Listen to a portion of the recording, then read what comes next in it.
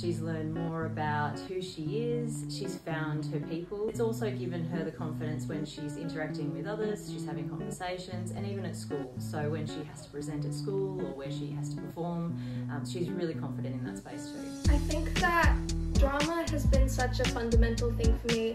I've been doing it since I was small, and it's really given me a lot of confidence throughout the years and helped me be really good at public speaking. Also studying things like Shakespeare have been great and helped me a lot in school.